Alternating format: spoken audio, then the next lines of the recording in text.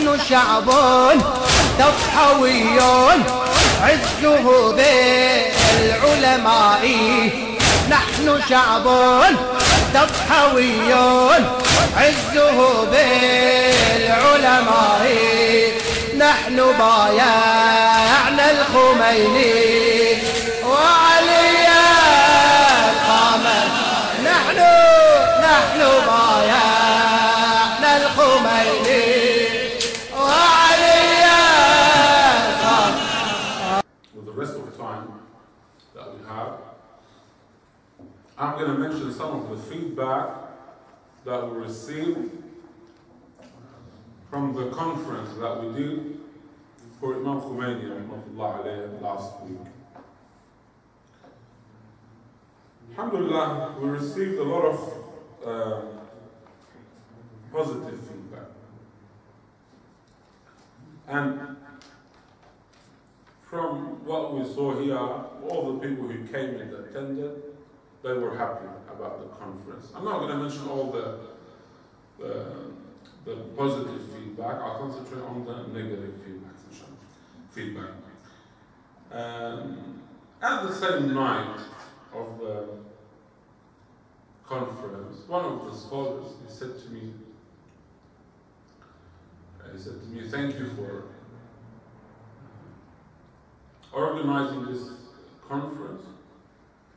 We have been waiting for years to have such an event. Another one, he said that I was dreaming for years to have such an event. I asked him all the time, why didn't you do one? You've been here for a long time.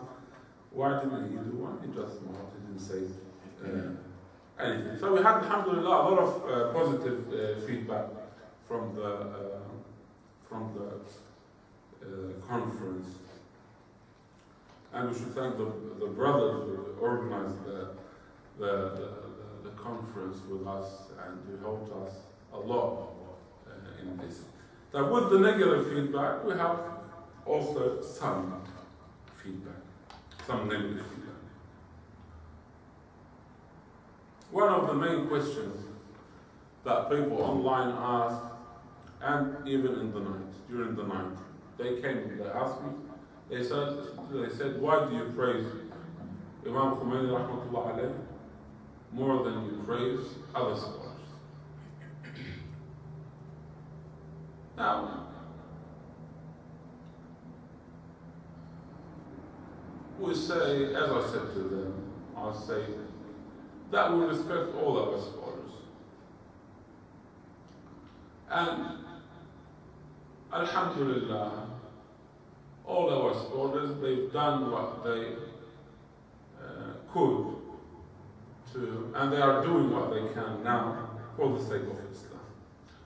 But no one from our scholars, since the time of the major occultation until now, no one did what Imam Khomeini rahmatullah alayhi did. And no one was able to achieve what he achieved. When they let them do more than what the Imam did, and I'll praise them more than him, but seeing what the Imam rahmatullah alayhi did, we have to mention the achievements that happened on his hand. Another question was, why are you doing a conference for Imam Khomeini and you don't do a conference for other scholars? First of all, we did a Fatiha before for Sayyid Muhammad Baqir rahmatullahi alayhi, right? So we're not only concentrating on Imam Khomeini, we also did an event for Sayyid Muhammad Baqir. Plus, we like to do a conference for Imam Khomeini.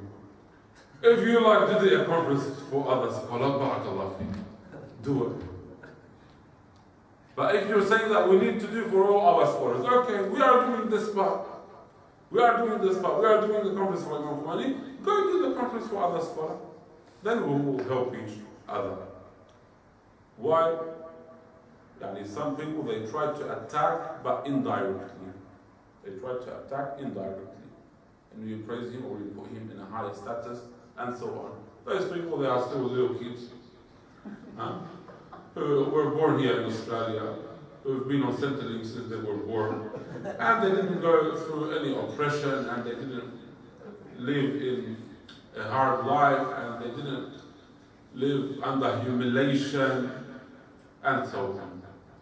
But the people who were overseas and they saw how the life is and the change that Imam Khomeini did in the world, they have no choice other than praising this man. Ya akhi, the Shia, before the Imam al-Khomeini, they had no saying around the world. In every country, the Shia, they were the poorest people. In all the countries, the Shia didn't have any saying. No one cared about the Shia before the movement of Imam. He did his revolution. And when the Imam established the Islamic government, the Shia became powerful around the world. And look how the children of Imam Khomeini and the students of Imam Khomeini around the world, they are the one who, or they are the honor of the Shia. So that's why we praise Imam Khomeini, and that's why we did the conference of Imam Khomeini rahmatullahi alayhi. If you're asking and you have good intention, we'll answer you in a good way. But if you have bad intention, right, then this is the answer for you, whoever you are. Okay. Another negative feedback was, why do you talk about politics? Or why do you talk about politics?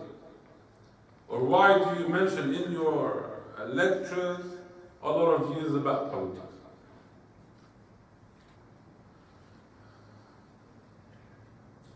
First of all, we have to know that the people, or the idea of separating between politics and religion, it started from the Saqifa. The secular idea that we have a religious scholar who is Imam Ali alayhi salam, and would prevent him from dealing in politics. This idea came from the Saqifa and from the hypocrites who established the Saqifa. And the main, in the Shia school of thought, we believe that our religion is politics and our politics is religion. We cannot separate between them. If it was not for the Saqifa, you will find all our Imams would have dealt in politics and lived a political life. And even with the oppression that they went through, they also were part of the political life in their time. So, you should not ask, why do you speak about politics? You should ask those who don't speak about politics, why don't you speak about politics? That's what you should ask.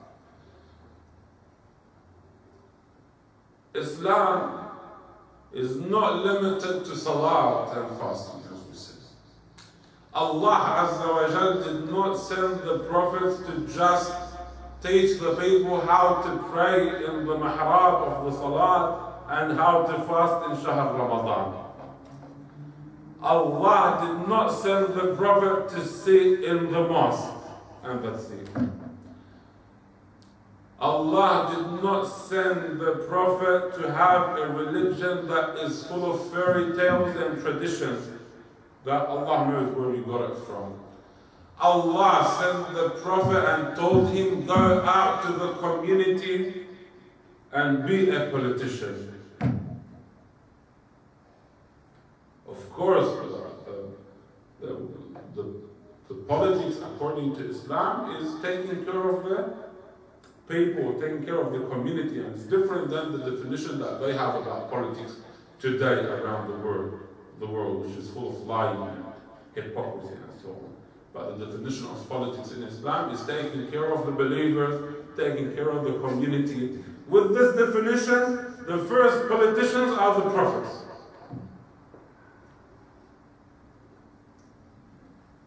And subhanAllah, when Imam Khomeini started his movement, some scholars stood against him. They said, this guy is speaking about politics, let's kick him out from the hawza. He's causing problems. Right? They killed some of the sheikhs. They said to him, go and fight alone with your God. We are sitting here. Same as the people of Musa told him.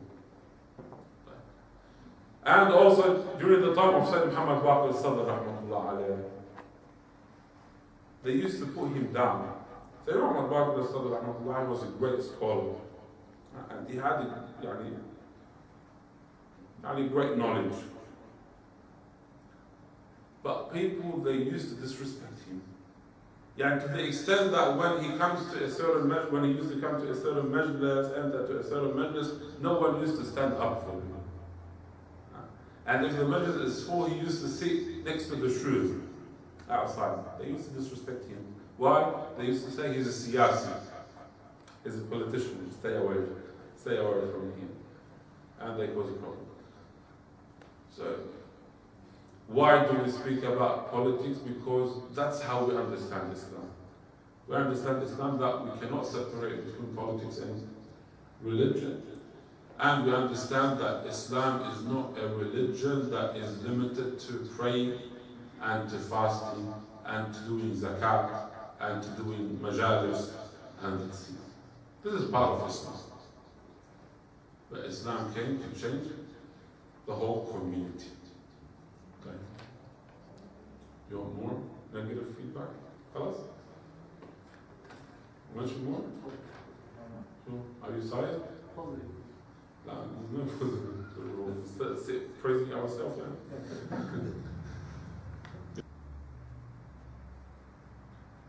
What do we say about the people who attacked Imam Khomeini? Allah. We curse them. No. Those who, it is normal to have different views. It is normal to have different views. And it's not necessary to follow or to accept everything that this scholar or that scholar said.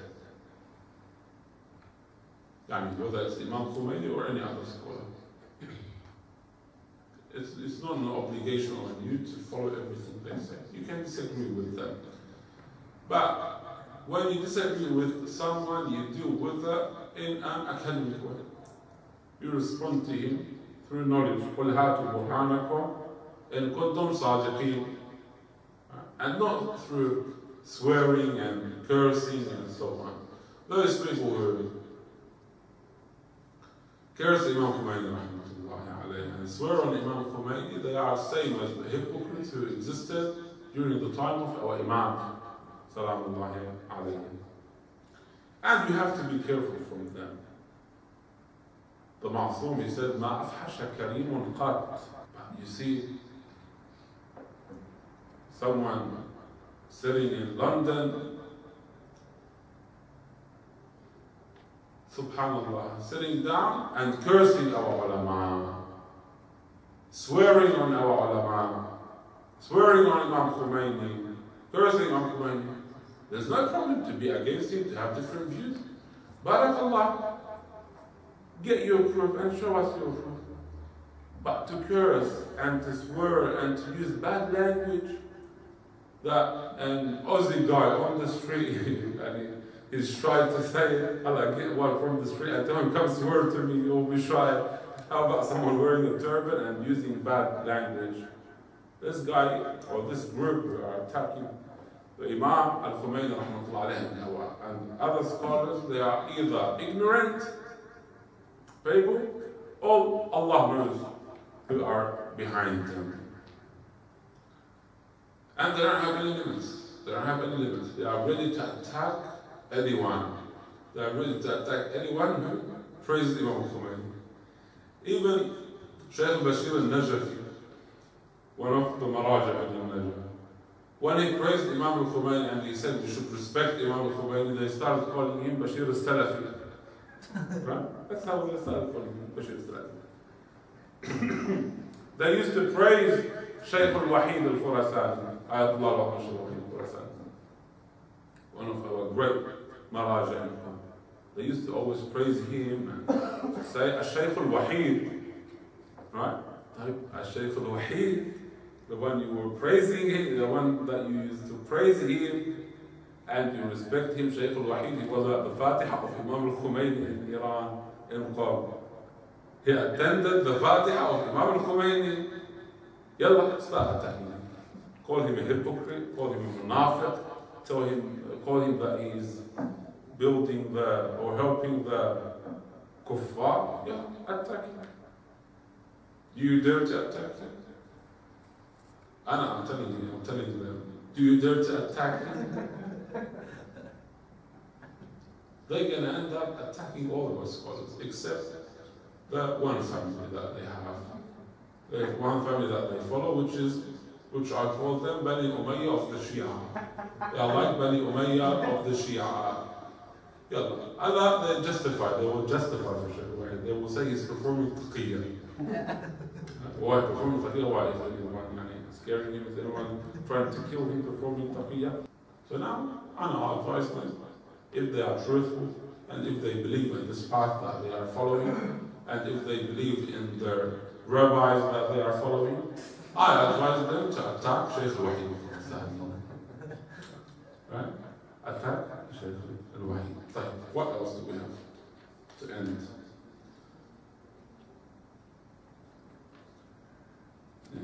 Yeah. Also, we had someone attacked us on Facebook. The brothers, they showed me the page. It's called the Infidels of Australia. There's a group of infidels, that's what they call themselves, the Infidels of Australia. This is the page against Islam or something like that. They attacked the Imam Khomeini conference, subhanAllah, even from the infidels.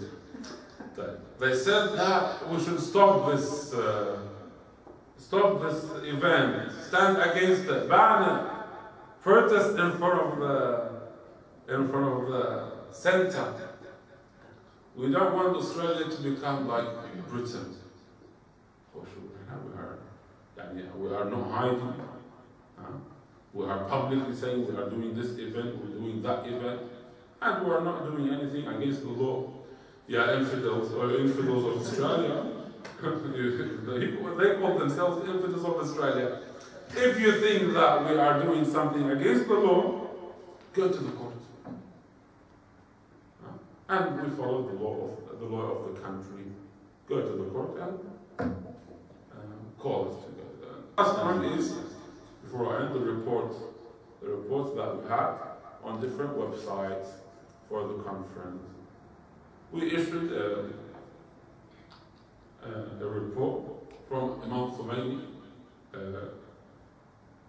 conference, Imam Khomeini committee. We had a committee with some brothers, and we issued a statement for all the websites.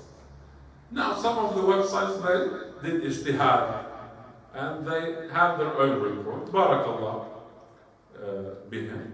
But I advise them, when they want to do a report, to mention the whole story, not to mention part of the event. Right? To mention the whole event.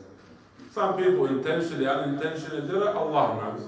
But when you want to do a report, mention the whole story. And don't put the conference, and don't put this first conference of Imam Khomeini under anyone's name before asking who are the people behind it. Alhamdulillah, for more than 2 years or 3 years, we have been working with the respected brothers, with the group that we have here, in doing the protest for Bahrain, the first protest for Bahrain in Australia, the first Yawm al-Quds in March in Australia, and the first Imam Khomeini conference in Australia.